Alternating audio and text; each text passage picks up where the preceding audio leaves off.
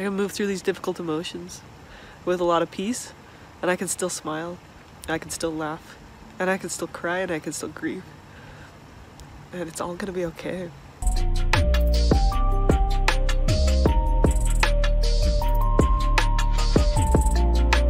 Whether you saw it coming or not, the feeling is the same. You are devastated. You gasp as your vulnerability and wonder, why did this happen? Life has many hardships: heartbreak, illness, injury, death. Though we may share similar experiences, every hurt is personal. No matter how often well-meaning people say, we understand, they don't. You may even resent them for trying. How to support your healing process?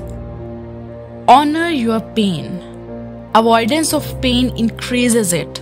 To heal, you must pass through the doorway of grief. Emotional wounds are beyond sadness. They are felt in the depths of your being.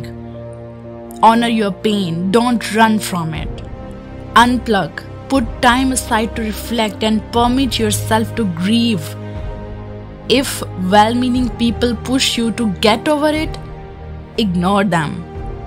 Time and patience are crucial to recovery. Surround yourself with friends who understand that. Reach out.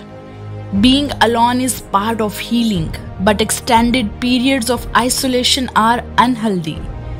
Deep pain always brings out personal demons such as blaming yourself, embracing victimhood, or bitterness. Such choices breed entrapment, not freedom.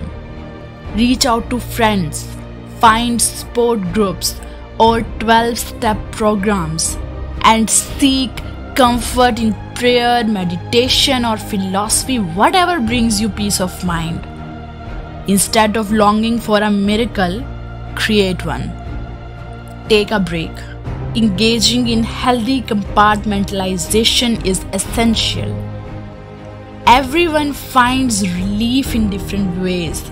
Some find it creative activities such as writing, reading, music, art, or movies. Others find it in movement such as dance, hiking, long walks.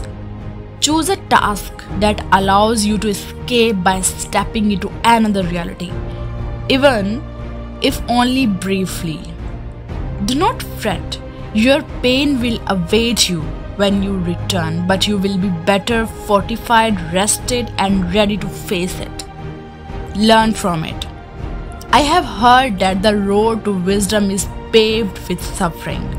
Reflecting, exploring, and pondering without self-attack or blame open you up to greater understanding and compassion for yourself and others.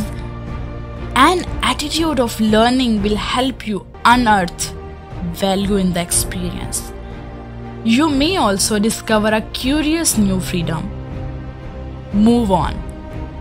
Some people allow suffering to define them, shape them, and ultimately rob them of living. Many years ago, I was invited to a wedding between two widows in their 90s. Every person who attended was deeply moved, not by the service, but by the couple's spirit to keep living. After you give yourself time to grieve and mourn and reach out to others for support and make space for your recovery, you have to decide, will you allow emotional pain to hold you back, or will you choose to use it to propel you in a new direction? Thank you so much.